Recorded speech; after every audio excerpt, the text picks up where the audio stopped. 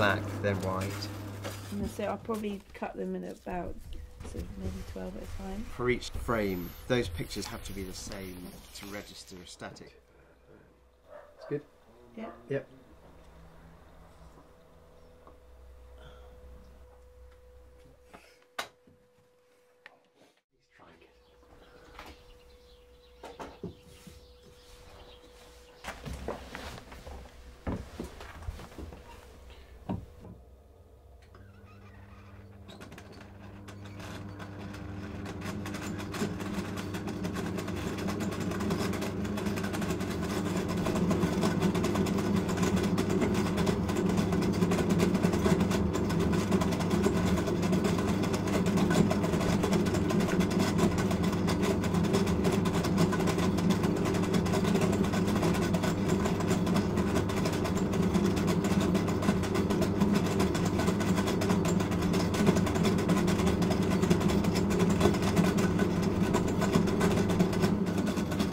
Lovely. Right, okay, so.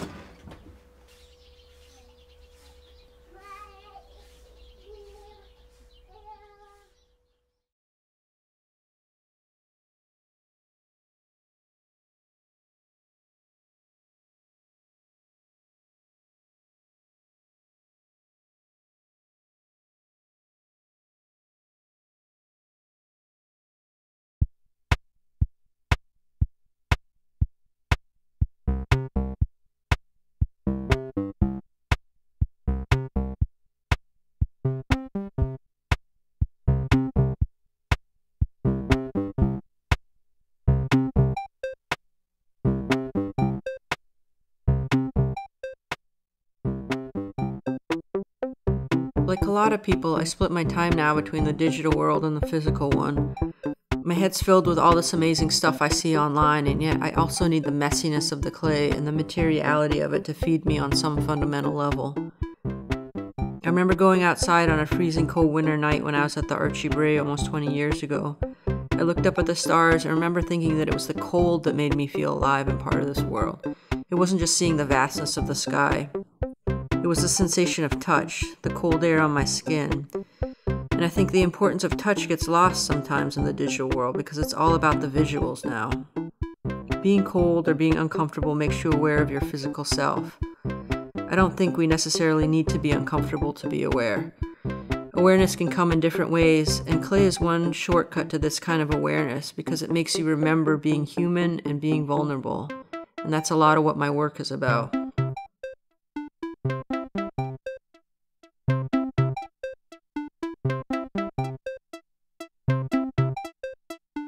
There's a meditative quality to all this repetition we do as potters.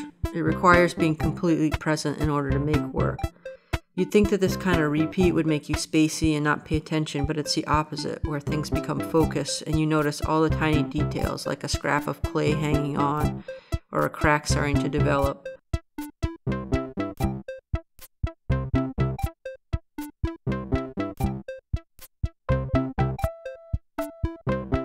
This is the kind of work that hones my ability to see each pot as an individual, and it's a different level of quality control than what happens on an assembly line, because certain pots take on personality. It's like, oh, that's the one with a snaggletooth, or oh, that's the one with a pimple on its handle. Clay is a huge part of my work, in making pots, and drawing, and taking pictures, and in thinking about how I get work out into the world.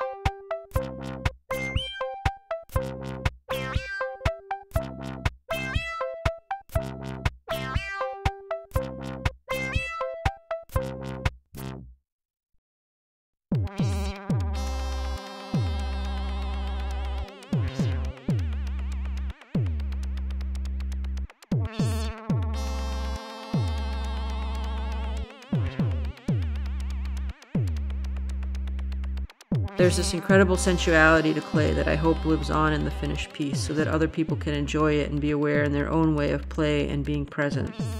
Soft clay is so much like holding someone's hand or giving someone a squeeze to say hello.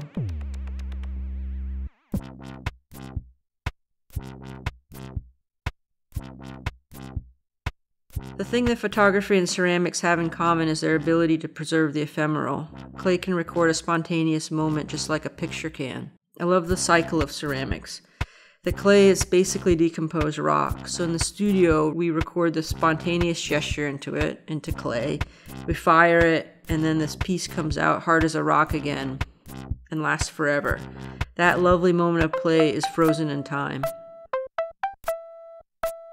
Most of my work is fairly graphic, so it reads well online, but my white decal pots are different. Actually, they're pretty much the opposite. They're invisible unless you're up close, and then even when you're up close, they're still impossible to read unless you handle the pot. Turning the pot lets the light catch the opalescent drawing. Potters can't exactly compete with our culture's addiction now to cell phones, and I don't think we should, but I think it's part of the dialogue when we're talking about making handheld objects. So what makes these pots unusual is that touch and holding them is integral to understanding what they are. There aren't any shortcuts to that. And this brings us back to the notion of being present. I think of them as slow pots because slowing down allows us to notice things. So when I take pictures, I say, here, look at these beautiful things in life. And when I make pots, I pay attention to all the tiny, beautiful details that make a pot what it is. The way my tool furrows through the clay or mashes an edge, or how a handle can be crooked to hold a finger. All these things matter because then when I also put a white drawing on a white surface that's very subtle, I'm asking the user to work harder, to meet me halfway, and to be present in that moment.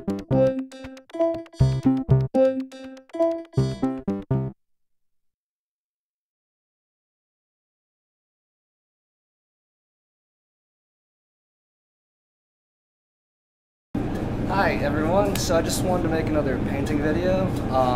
We got this pot here, it's just got colored terracage on it. I'm going to put it into the raku kiln, and then I'm going to paint some fish on it or something, and we'll see how that goes. Okay, so these are some of the tools that I'm using to paint with. These are hand-carved handles. The feathers seat in these little pin things, and I have them drilled into different sizes to fit different size feathers, and then all of them can fit into these handles, so they're all interchangeable.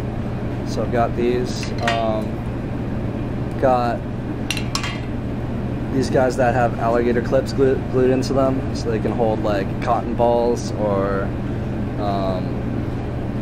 whatever. And yeah, and then got cigarettes.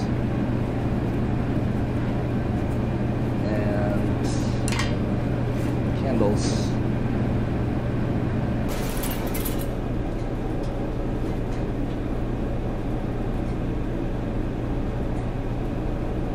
You have that shape now, don't you? Yeah.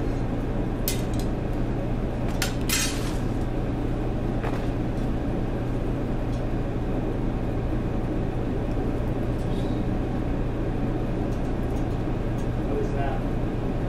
It's a secret. Secret sauce? Secret sauce.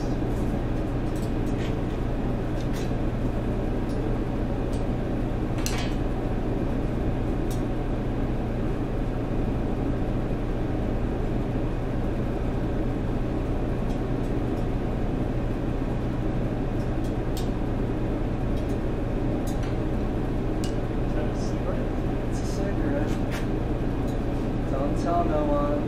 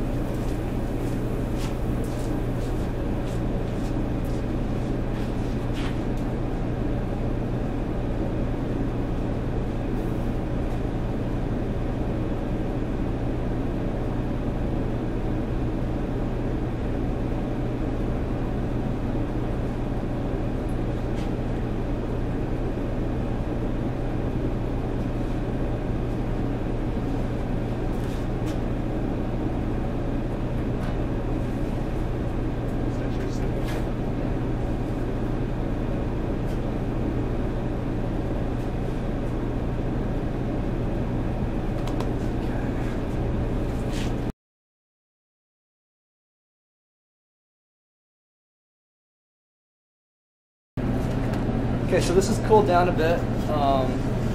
So we got a big fish right there. You can sort of see some of the movement from the cigarette that I dragged across it. You can see it right there.